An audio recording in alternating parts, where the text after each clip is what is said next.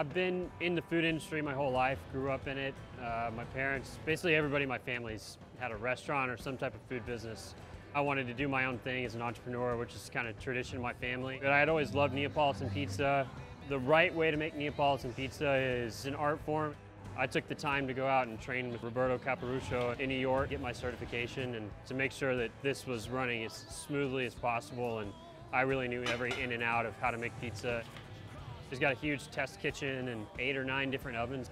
We really focused on the rotating Pavesi because that was the main thing I was going to be cooking on. It was a really cool experience to be able to play around with that oven and fine tune it and know what I was getting into when I got here.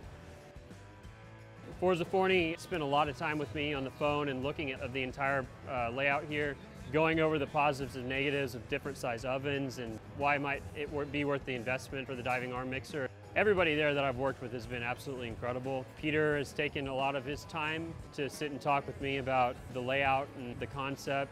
Their passion is for food and to facilitate their customers into making great food. They produce great food in their kitchen. They have a culinary background. It gives them a lot of pride to see great pizzas coming out of their ovens.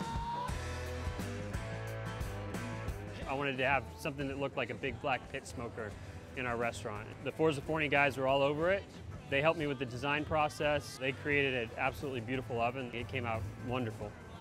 Everybody does everything in this booth, so there's nobody that works here that can't run the oven. I've got guys that have never run an oven before, a week of training, and they're spitting out perfect pizzas, and they're keeping up with the pace. We've been doing, on a really busy day, over 500 pizzas. We've been able to keep 6-7 minute ticket times throughout that, so we've really got a good rhythm here.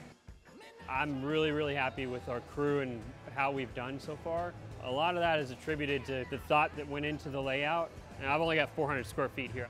The rotating oven definitely has a lot to do with that. I'm really excited about this place and maybe taking this to other places. Hopefully I can do 10 of these.